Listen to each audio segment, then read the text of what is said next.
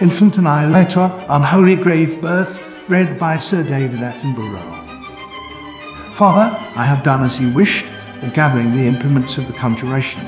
I now read from the sacrament made with the skin of virgin genitals. Their screams echo like thunder within these monuments of stone. The blood of the severed now stains my blade, the sacrifice of the newborn flesh. I have been patient long enough. Prophecies have spoken of one, the one who could bear such potency.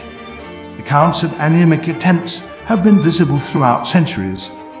I bestow the heads of virgins and the firstborn sons upon this slab, slowly slicing at her uterus, to ensure I don't deface this newborn clitoris. Upon this slab, slowly slicing at her uterus, to ensure each incision doesn't deface the beauty of this newborn clitoris, craving to caress the severed skin of her anus, while groping the gristle as it slides down my penis. I bestow the heads of virgins and firstborn sons, the horns of the lamb and intestines of the children. Prophecies have spoken of one, the one who could bear such potency. Accounts of anemic attempts have been visible throughout centuries.